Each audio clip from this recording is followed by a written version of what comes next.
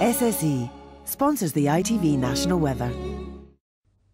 Well, as we drift our way through the rest of this week, mild by day, a little cooler by night.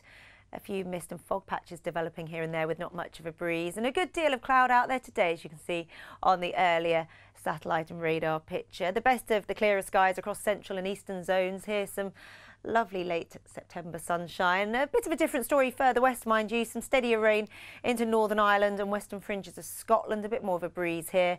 For the rest of us, well, mostly dry, but showers and longer downpours could crop up almost anywhere. These slow moving and heavy in places with not much of a breeze. But where we've got the sunshine, feeling quite nice out there. Temperatures up to around 22, 23 degrees. Not anything like we saw last week, but certainly above average for the time of year. Not bad at all. A bit of a different feel across the north and the west with the cloud cover and the breeze. And as we head through the latter stages of the day, the rain works its way into the north and the west, marking the dividing line between the mild air in the south and the chillier air further north. See you soon. SSE sponsors the